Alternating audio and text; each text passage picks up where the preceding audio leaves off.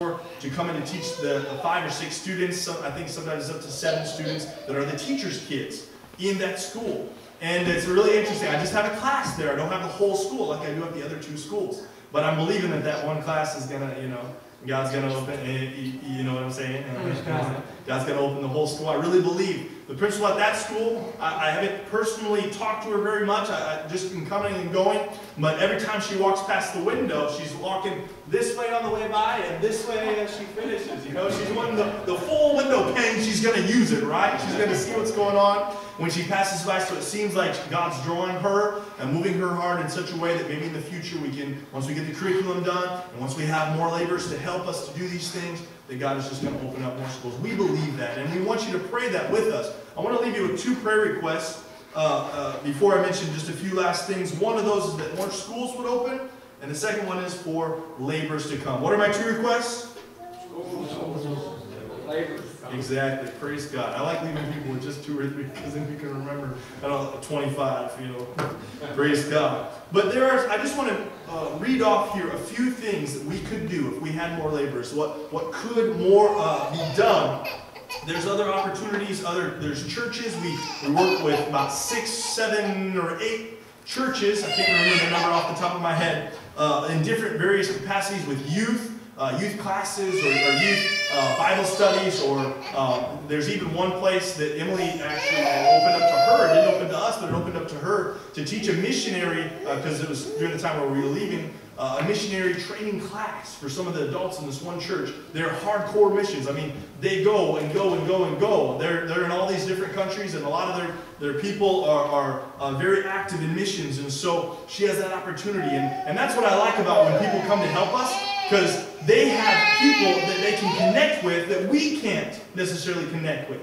There's a demographic there that they can reach, and a people that they can reach, especially like the young single ladies or something. My wife is going to identify more maybe with the young married ladies or the older ones, and I'm not going to, especially, but she can because she's a young single lady. So she's reaching people that I could never reach. Praise God, isn't that wonderful? People are hearing that wouldn't normally hear and receiving that wouldn't normally receive because God is using someone different there. So we need that to happen. But there's other things. There's a youth prison in the area that we could go in there and teach classes at a young women's prison facility. There are area churches to go and to preach at, to teach at, to start youth classes in these churches. There's other preschools, other elementary schools to approach and to offer to have these classes. There's youth camps and youth retreats. There's a lot to do, isn't there? Praise the Lord. I mean, we see that everywhere, don't we? In every church, you talk to different pastors just saying, hey, even here in the U.S., we need some laborers. We need some workers, people to get involved. Why? Because Jesus said it, didn't he? The harvest is plenteous. The laborers are few. Pray ye therefore the Lord of the harvest that he would send forth laborers into his harvest field. So that's why we need to pray, because there's a lot to do and only a short time and only a few doing it. Praise God. So I pray God will challenge your heart tonight, that you will be encouraged in what you already are doing, and maybe ask God to expand you a little bit and enlarge you a little bit. Not here, but enlarge you spiritually and your influence, and you're able to reach other people, and you're able to do more and have a greater and deeper impact for God. Isn't that what you'd like to do tonight? Would you like to do something great for God? I believe he can use you no matter who you are. I'm not the most talented or I might be the best looking. No, I'm kidding. I'm not the best looking or the best talented or have great abilities or anything, but God is using me simply because I'm willing to do it. That's all God needs is a willing heart. Praise the Lord. So all these things can be done if we would just pray that schools would open and that laborers would come to help. Praise the Lord. Is there any questions? Anything I didn't already mention? And someone can turn the lights on if they would. Any question, anything I didn't cover that you're curious about? What they eat there, what the travel's like, something spiritual, something not, something political, any of the above?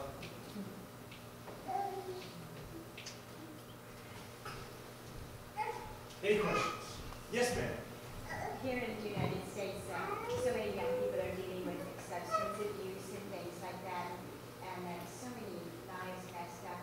Is that a problem there in Taiwan, or is it different here?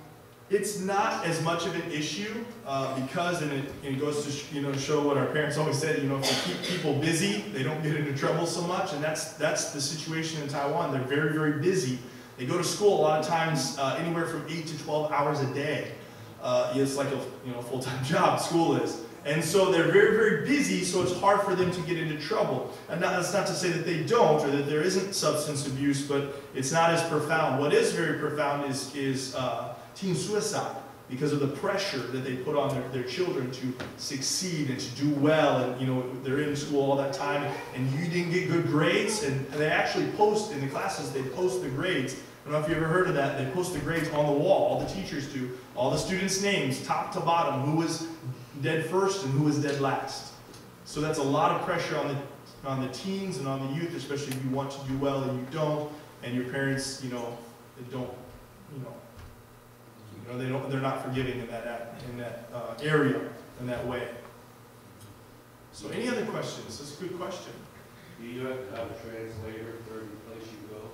I usually do. I don't have to. I've done it before without, but it's really hard, especially even if my Chinese is good, to switch back and forth, like Chinese, English, and try to say that. So I usually do. Most of the places, in the picture, the different places, I have an English teacher. Whoever's the English teacher at the school will be my translator. Sometimes I take a translator with me. There's a young lady that she grew up with us, and me and her brother are really good friends, and so she has translated for us for years and gotten very, very good. So we like to take her, when we go out to different places. But sometimes a brother or sister in one of the churches whose English is good, they'll translate for us as well. Good questions. Any other questions?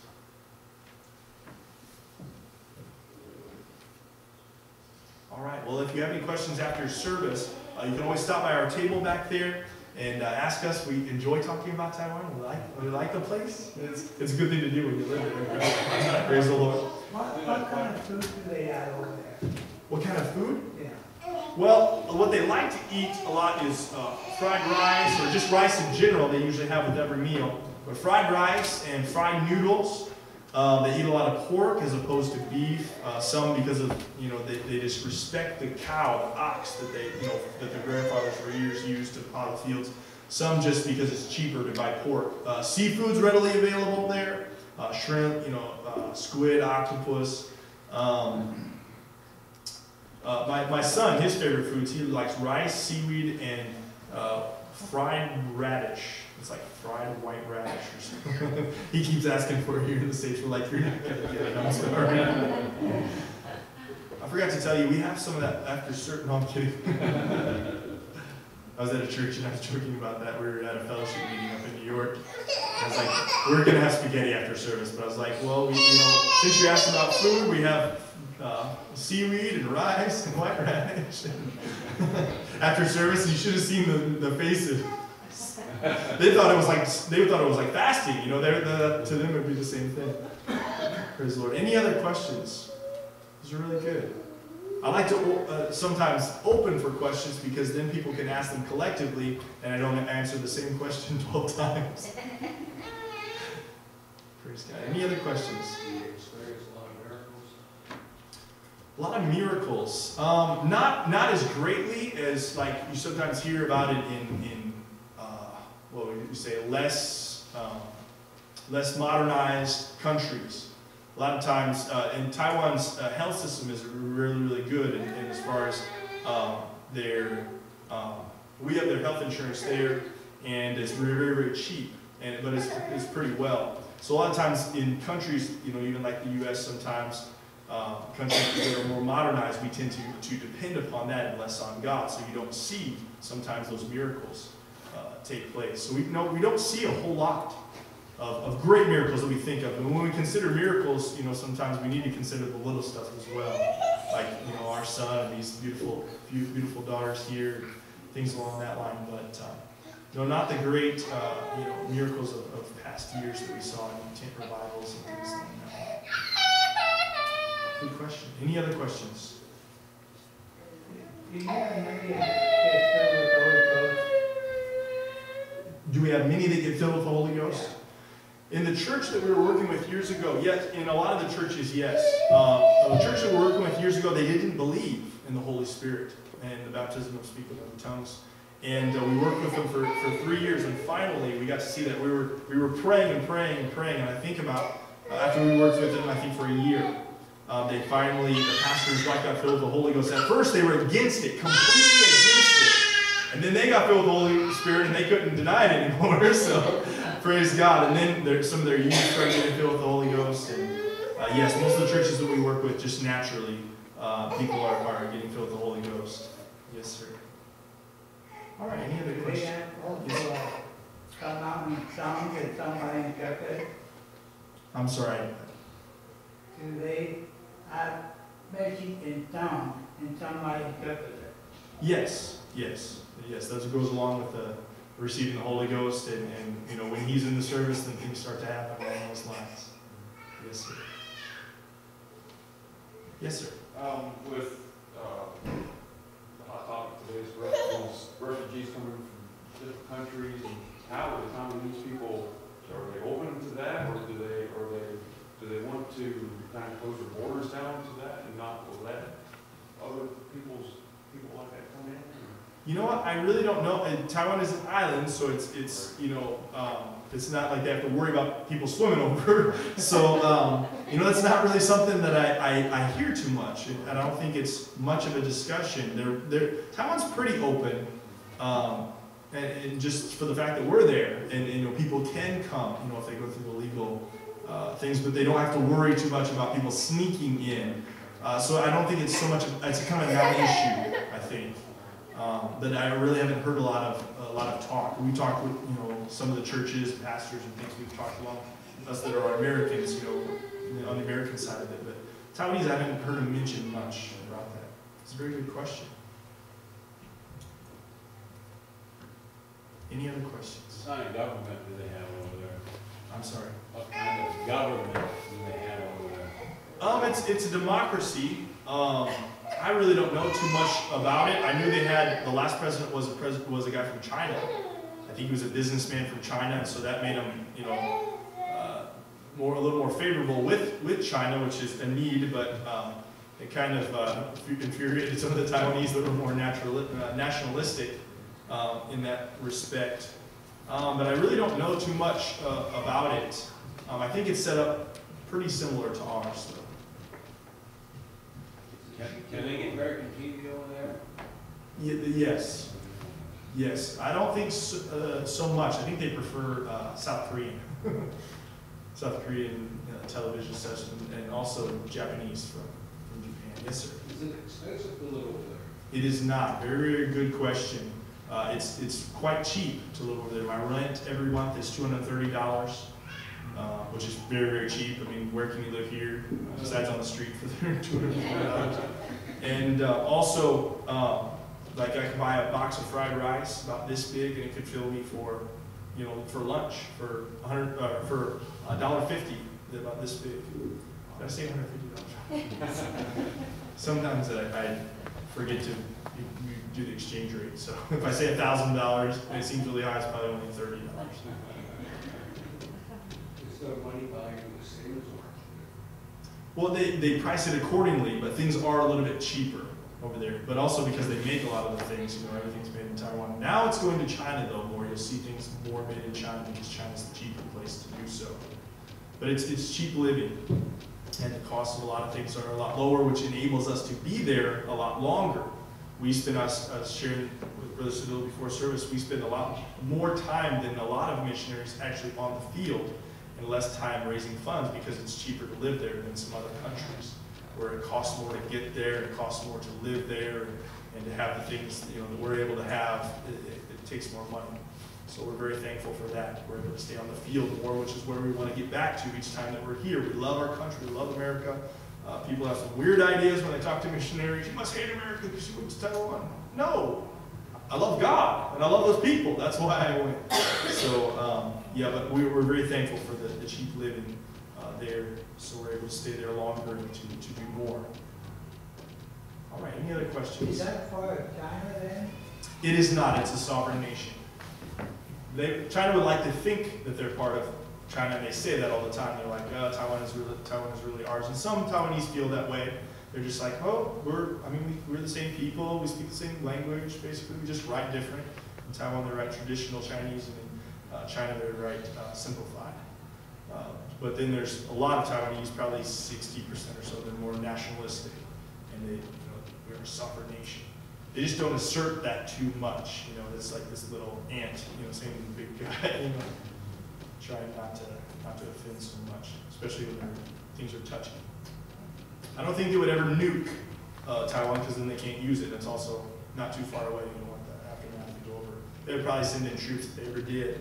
And someone asked us what we would do in that situation, and I honestly don't know. A lot of times when one nation takes over another nation, they invite you to leave, with a boot. And they'll kind of kick you out of there, and they won't allow you to stay. So we're not sure, but we're just trusting the Lord to be with us and keep us. All right, any other questions before we get into the Word of God here? I'll be really, really quick, I promise. Like I said, only 45 minutes or so. All right, turn with me in your Bibles if you would. One man said, turn with me in your Bibles to anywhere you like, and I'll be by there directly.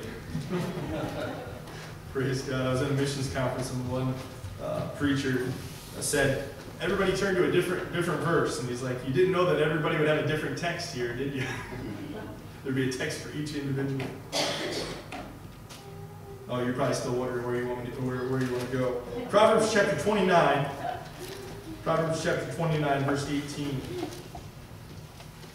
We know this verse of Scripture well. I just pray that we follow it well. And I wasn't joking. We will be pretty brief here tonight. It will be one of my shorter sermons, but I'm used to preaching, about an hour or so. Proverbs chapter 29, verse 18, and it reads like this: where there is no vision, the people perish. But he that keepeth the law, happy is he. Where there is no vision, the people perish. And I would say tonight that we need vision, don't we? We need to see clearly for everything that we do. You couldn't drive here tonight without seeing clearly. At least I hope you can see clearly. Go out and check your tires and see what things you brought along with you. A mailbox here. And praise the Lord. So we need to see clearly. Where there is no burden, there is nothing to say. Where there is no passion, there is no motivation to say it. Where there is no vision, there is no one to say it to and no chance to say it. We're talking about the gospel tonight. Where there is no mission, there is no reason to say it. Let me say that one more time. Where there is no burden, there is nothing to say. Where there is no passion, there is no motivation to say it. When there is no vision, there is no one to say it to and no chance to say it. And when there is no mission, there is no reason or no purpose to say it. I want to talk about these four things tonight: burden, passion, vision, and mission. And each time I end one of them, I'm 1/4 of the way finished with my sermon. I thought that would be nice for you. Number one, burden. Burden means a load, a bulk, even affliction. An unction, like the Word of God. That we have the unction of God, the Word that comes from God, something to say. That weighs heavy on a person. This is, like I said, the Word of God, the burden of the Lord. In Isaiah 13, verse 1, it says, the burden of Babylon, which Isaiah the son of Amos did see. Naaman, chapter 1, verse 1, the burden of Nineveh, the book of the vision of Nahum, the Echosite. Habakkuk chapter 1, verse 1 says, the burden which Habakkuk the prophet did see. And then it goes on to talk about that. So the burden, what was this burden that they had? It was the Word of God on their shoulders. God had spoken to them, Brother Seville.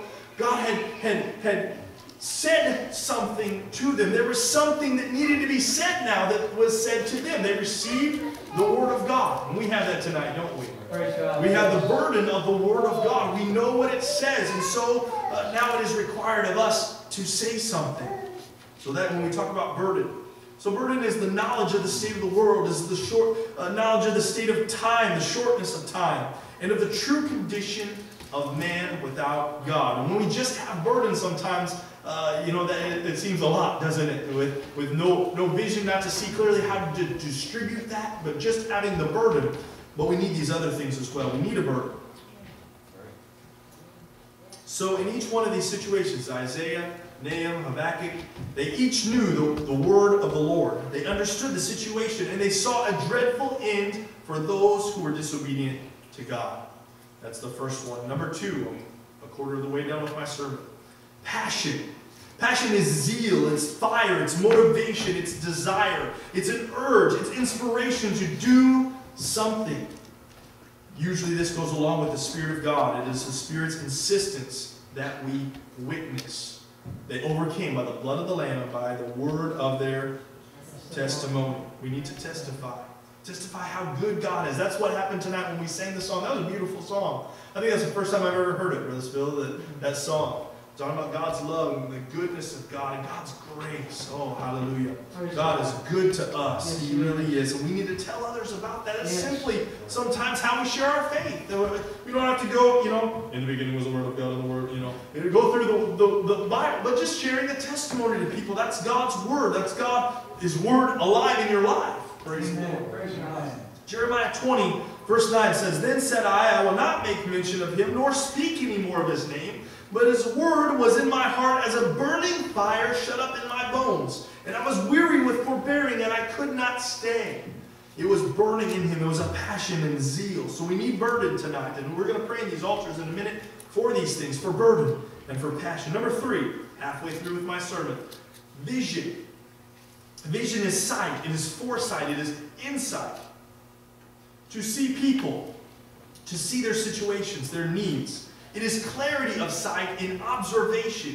It's seeing opportunities as well, not just seeing the true condition. Wow, this person has a need, but also seeing how to meet that need or what you can do, but also seeing that person and that need as an opportunity, not just as something, as we pass by.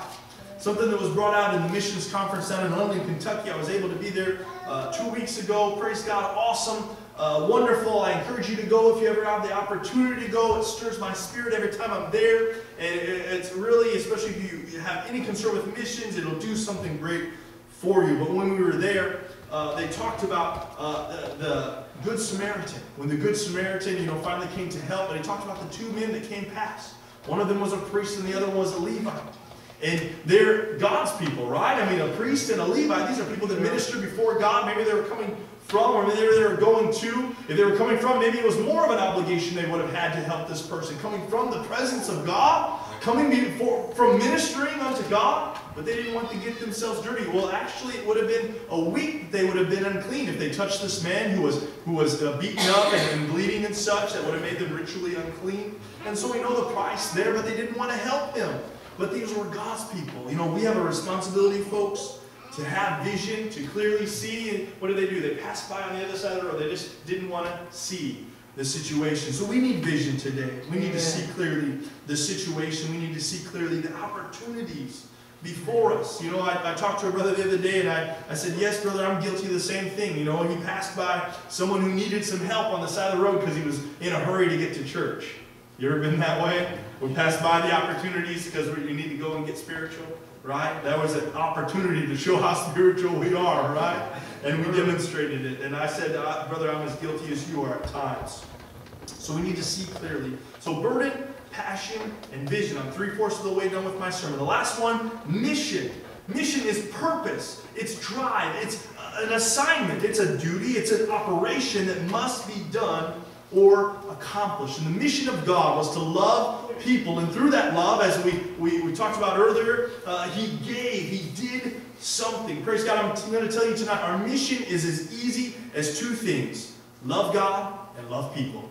That's what Jesus said the greatest commandments were, to love God and to love people, to know God and to make Him known. That's pretty simple, isn't it? That's making it, not oversimplifying it, that's making it very simple. That is our goal tonight, to have burden, passion, vision, and mission. The last verse that I'll read tonight, Romans 9, verse 17, for the scripture saith unto Pharaoh, even for this same purpose have I raised thee up, that I might show thee my power, or show my power to thee, or in thee, that my name might be declared throughout all the earth. God does what he does in situations and people and in times, and he does what he does because he wants to spread his name throughout the earth. And I want that tonight, don't you? Amen. To spread God's name, to know him as we said before, and make him known is our desire. Let's all stand here tonight. Praise God. So I want you to come around these altars if you would, and to pray tonight in a moment here. If someone wanted to come to the piano, that would be fine. To pray that God would give us burden, passion, vision, and mission. Burden, passion, vision, mission. Those 4 things. Let me read what I read to you in the first part. No burden, nothing to say. No passion, no motivation to say it. No vision, no one to say it to, and no chance or opportunity to say it. And no mission, no reason to say it. So nothing to say, no motivation to say, no one to say it to, no chance to say it, no reason to say it. But we do have something to say, don't we? We have this gospel. We do have a motivation, something within us. It's shut up in our bones. We got to say it. It's driving us. The Spirit of God is inspiring us to do so. And there is people to say it to. And there are chances for us. We're just blind to them many times. And there is a reason to say it. They're a soul in torment. They're a soul dying, going to hell. They're a brother or sister even that just need uplifting. They need encouragement. They need us to help them. So let's go and do these things. Let's all find a place to pray. Let's come to these altars. Pray for burden, passion, vision, and mission.